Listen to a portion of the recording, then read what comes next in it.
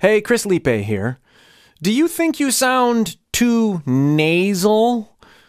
Does someone you know say you sound too nasal? Ha!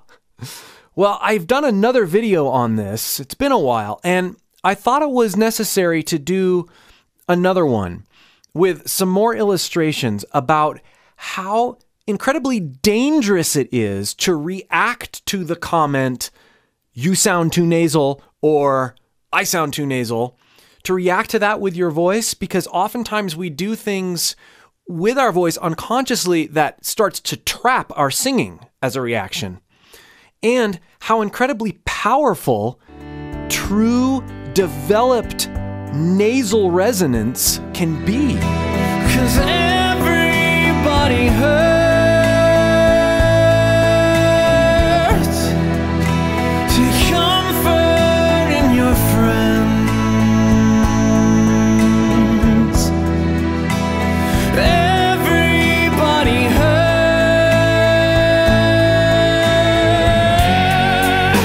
Don't throw your hands. Oh,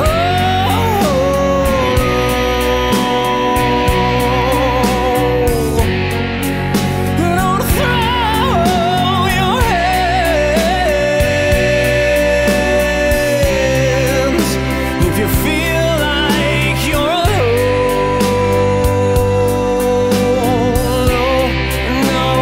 No, you're not alone. Before we get into this, please like and subscribe to the channel and turn those notifications on. Lots of you watching are not subscribed. If you do subscribe, you help to push these videos to a wider audience. And essentially, you're helping others discover more things about their voice. And if you'd like to go further with me as your vocal coach, click the link below and request an invitation to my course, Discover Your Voice. There's a lot to explore. It's a hand-holding journey that I'd look forward to starting with you. A lot of times the term too nasal doesn't actually mean too through your nose. People have taken that term, and when they don't like something about a voice, they immediately default. A lot of people do this. Not everybody, but a lot of people immediately default to, "Oh, he sounds too nasal," or "She sounds really nasal. You sound too nasal there, and it doesn't sound right." When really what a lot of times is the case is they're not being nasal enough, or you're not being nasal enough. A better way to say this or think about this might be that you don't have a full understanding about how being nasal or not nasal feels and can work for you in your singing. Let me give you an example. I'm going to say the word friend. Friend. Let's examine what happens, what has to happen for us to say that word correctly. If I start and I plug my nose, I cut off the nasal energy, so I don't let any air come through my nose. When I get to that N, it's not going to work, right? Fred, right? There has to be nasal movement there to say that word. Friend has to be there. But if I examine that word even more, I can cut off nasal energy on right? Nose is plugged. Friend.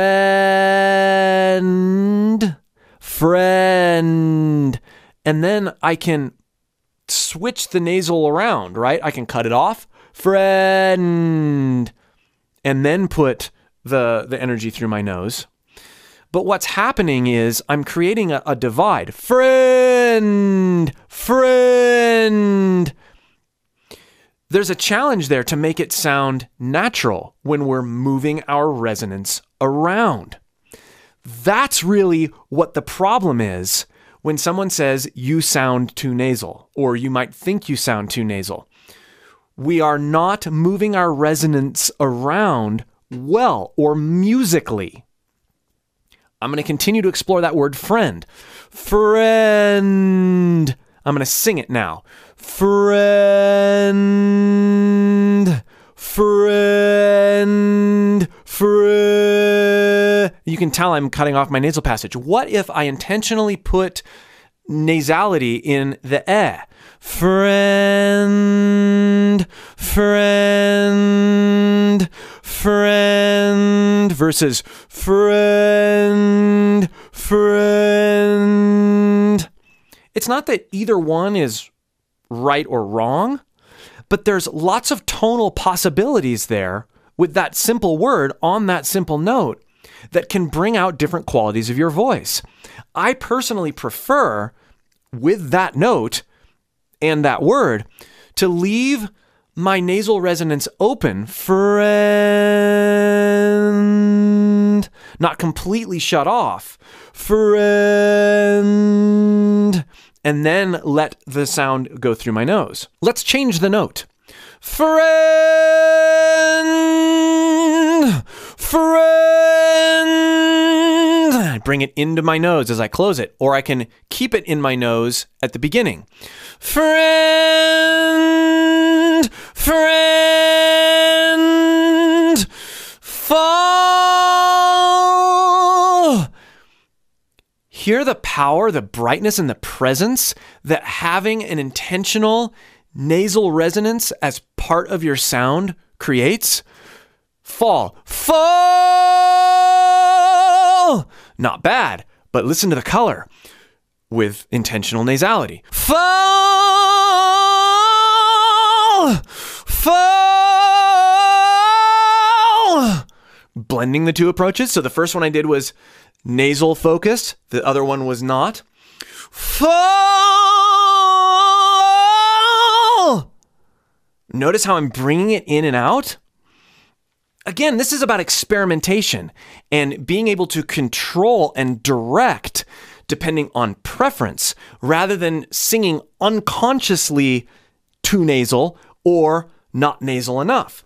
A lot of times what happens when people get this insult is they will intentionally do a good job of shutting off all nasality, and then their voice ends up sounding actually more thin, less overtones come out. And then they actually start working against themselves. If they record themselves and they go, oh, my voice sounds thin now, well, it's because you're not taking full advantage of the resonance that you have available to you because you're scared of sounding and implementing nasality. Using single words and choosing consonant breaks to adjust your nasal resonance is a great thing to do, like we've been doing. But like I just demonstrated, over one note without a consonant break or a sibilant break, you can experiment as well and discover ways that you can make things flow in a more creative and vibrant way. For example, ooh-oh. Ooh, ooh. That's more interesting than ooh, ooh, ooh, ooh, ooh. There's a sheen there, and there's balance that you can play with. Let's go through parts of my performance over Everybody Hurts and discuss the different intentional resonance placement between full nasality, intentional nasality, and backing it off and being more of a forward bright belt. Here's the track soloed out for fun. 'Cause everybody hurts. Okay. Is intentionally not nasal. But then E has a nice balance of intent. Like I feel it in my nose. Even listening to it, I feel it. 'Cause everybody. And you hear that air above it. That's coming from the nasality. That's swallowed too much. I can bring that vowel forward without being nasal. But it doesn't quite have the same warmth to it. There it is. Everybody. I'm exaggerating it there, but listen in the track. Listen in the context. 'Cause everybody hurts. Hurts. Balance, not cut off completely. Everybody hurts. There it is. Take comfort. Come. Feeling that, because there's that M. I have to be nasally present there. Comfort in your friends. Really lean into that and feel the sensation. Friends. Work on that tone. It's interesting how many overtones you can bring out by focusing and leaning into that. Even though it sounds not coming through my mouth, changing the position of my mouth and face creates subtle resonance changes as I lean into that nasality. Everybody hurts. Don't throw your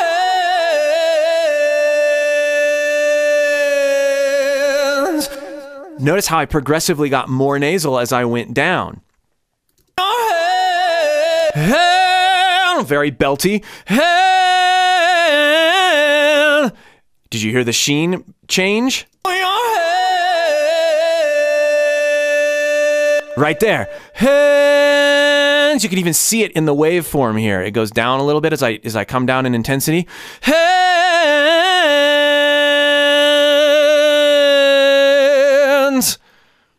Oh no. No. Not. No.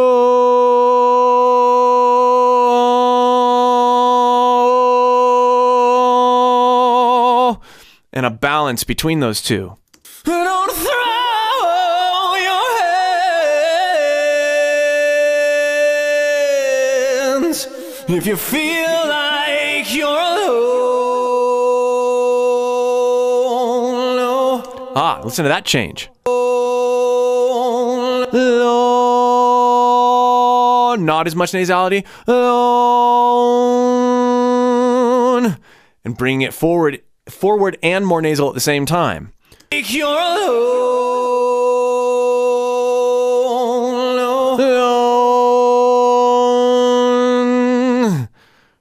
Oh, no, no, you're not alone. Not alone. Putting that nasality before I hit the N makes that N feel more subtle. You're not alone. If I was cutting off the nasality before the N, it would sound more like this. Not alone. Not alone. To me, that doesn't have the same sheen or interest. And you know, there's some other things going on with this track. There's delay on there. 'Cause everybody hurts. Take comfort in your friends. Here's it raw. Everybody hurts.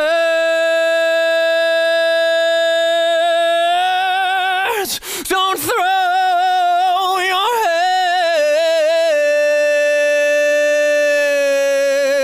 hands. You can really hear it even more so without the effects on there. That the subtle nasal resonance shifts. So embrace nasality, experiment with it, lean into it, and see what kind of overtones and richness and variety you can infuse into your singing. And the next time someone says, "You sound too nasal," chuckle and think about the possibilities. Again, if you'd like to go deeper with me as your vocal coach, click that link below and request an invitation to my course, Discover Your Voice. And make sure that you've liked and subscribed to the YouTube channel and that those notifications are on. We'll see you for more.